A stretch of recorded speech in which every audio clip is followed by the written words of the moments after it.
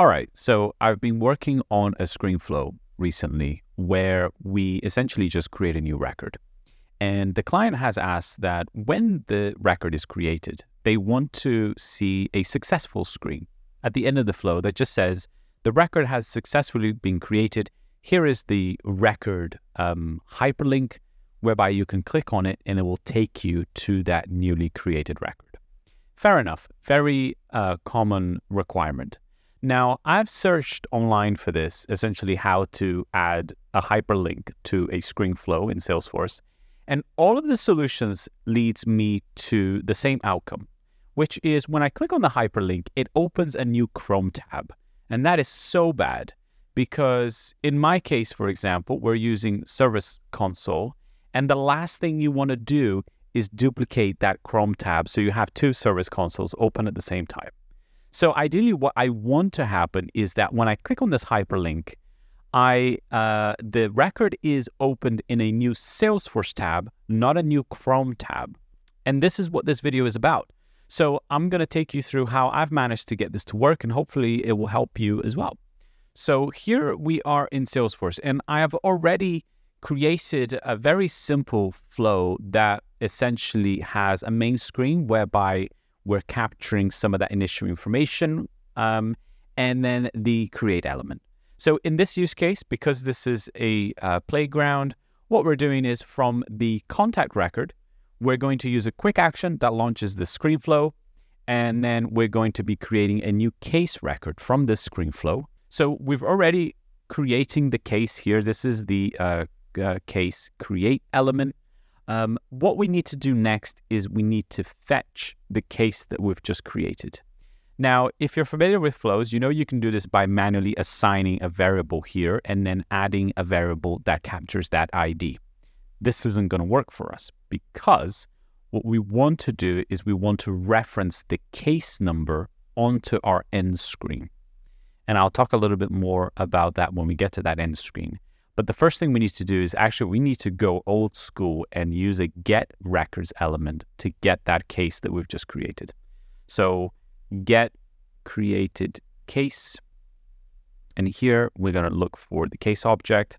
And then the ID of the case that we want to get is going to be the ID from it's going to be case ID from insert case. So this is something that the flow does for you. You don't have to create this.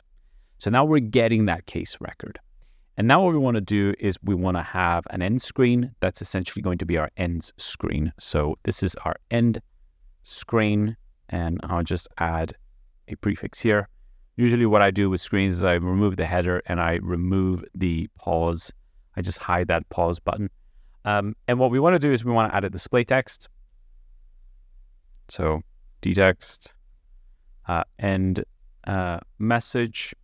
And so here, we want to type a message to the end user, something like a new case has been created, and then we have case number, essentially like this.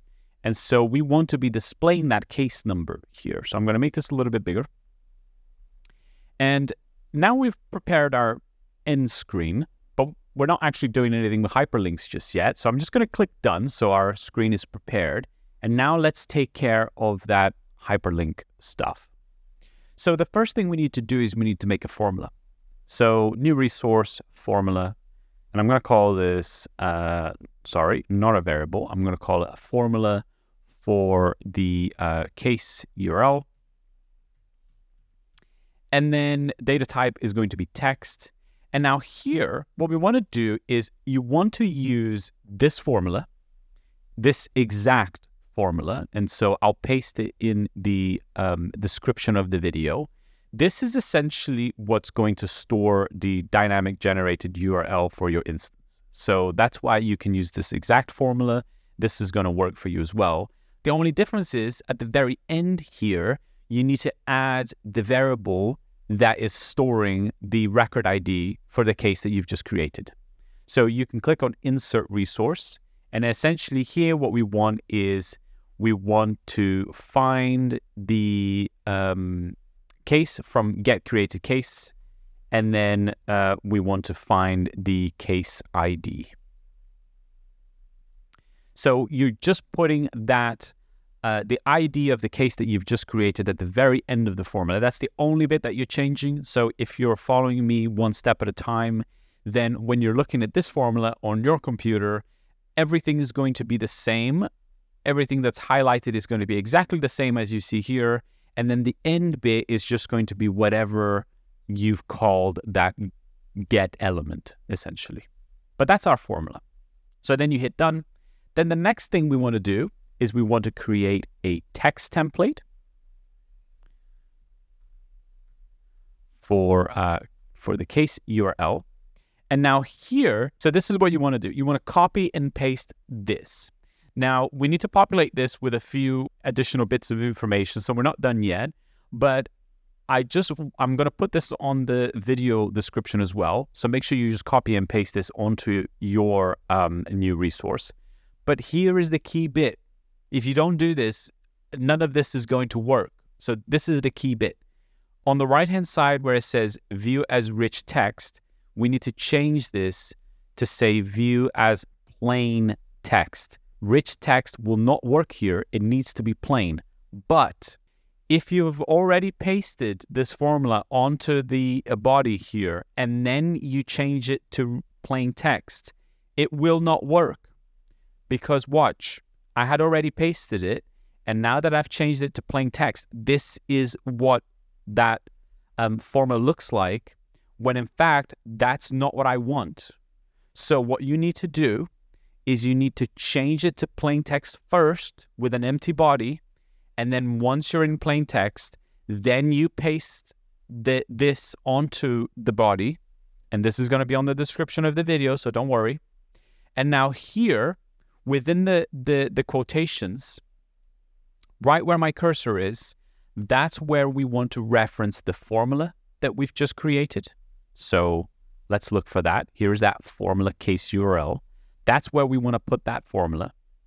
And then over here, just between these brackets, what we want to do is we want to get the newly created case number.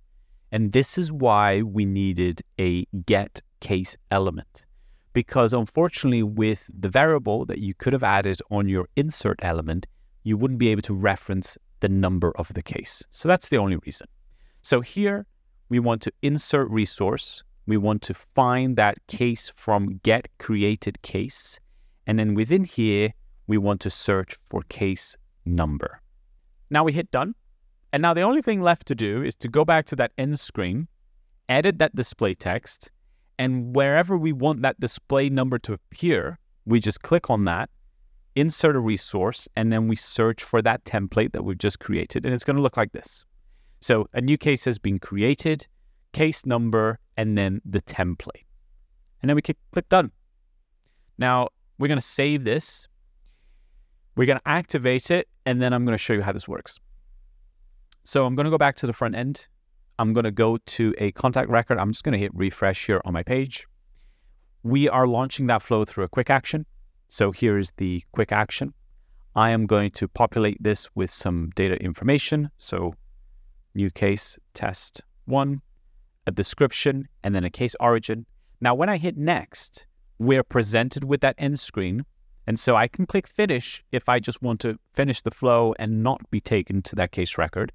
But if I click on the hyperlink, and you can see it's now giving me the case number that we've just created, then it opens that case. And if you notice, I stayed within my existing tab. I'm not sure if you can see this on the recording because I think I cut off the tabs, but I've stayed on the same tab. So this is a great way to get your hyperlinks to open new tabs within Salesforce rather than opening a new Chrome tab, which, let's face it, nobody wants that. So I hope you found this video helpful. Until next time.